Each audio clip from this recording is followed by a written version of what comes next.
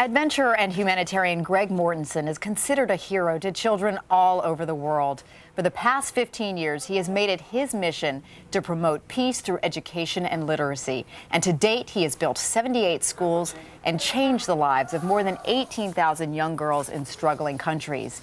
His New York Times bestseller, 3 Cups of Tea, is now adapted for young readers, and Greg's 12-year-old daughter, Amira, is helping spread his message. Good morning to both of you, and congratulations to you, Greg, because you were recently nominated for a Nobel Peace Prize. That must be remarkable to be rewarded in such a way already. Well, it's very humbling. That's great to see you. For those who don't know your story, start from the beginning. What inspired you to start building schools in Afghanistan and Pakistan, primarily? Well, I had a sister, Krista, who had severe epilepsy, and unfortunately she died in '92. And in honor of my sister, I decided to climb K2, the world's second highest mountain. I spent 78 days there, didn't quite make it to the top, and coming off the mountain I stumbled into a little village called Corfe.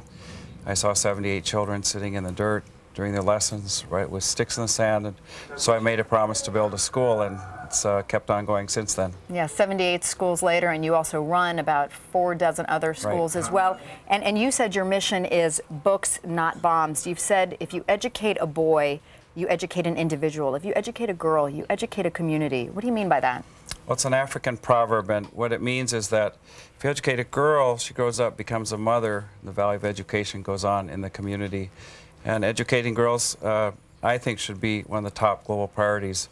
It reduces infant mortality, population explosion, also quality of health, and also when I see young girls learn to read and write, they write letters for their mothers to the family so they're able to communicate with their family.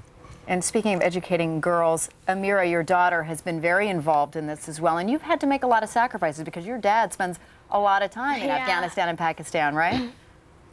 Yeah.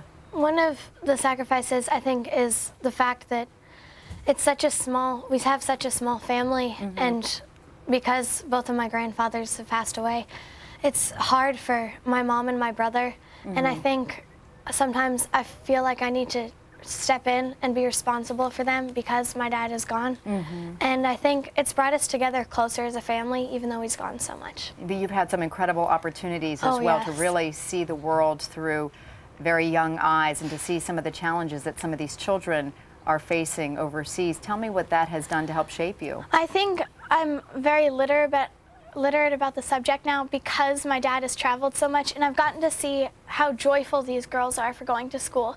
Here in America, most of us take school as like a have to, and there it's a privilege, and I think these girls can open up eyes to any other young girls in the community. What a great way to put it, absolutely. And meanwhile, Greg, this book is required reading for the Pentagon and some of our, our military people, but now a lot of schools want to make this a part of the curriculum, and you've adapted it for children. Why is this important to you?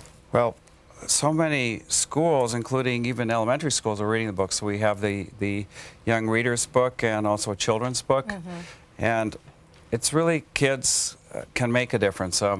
We have a Pennies for Peace program. It's, I guess for lack of better words, going bananas now. It's, it's in about over 3,000 schools, but what it inspires kids is that they can make a difference, and it's with a penny. Just collecting their pennies together, putting it in a jar, and you too can help build a school somewhere where they really need them, right, Amira? Yeah, I think if every kid pitched in a little bit, and it doesn't have to be a lot, $1 a month can pay for kids' schools, and I think $12 would be able to pay for a kid's school year. And if instead of like buying some toy that you want and you know that you're not going to play with, then you should donate that money to some cause. It doesn't necessarily have to be Pennies for Peace, but it could be like your local animal shelter or anything in that area. So. You are such a smart young lady already. You just keep going strong like that because you are amazing, and your dad here is the right example for all of us and such an inspiration. So honored to meet you both. Well, thank you so much, Greg Mortensen. By the way, the book is called 3 Cups of Tea, and Greg and Amira, thanks so much.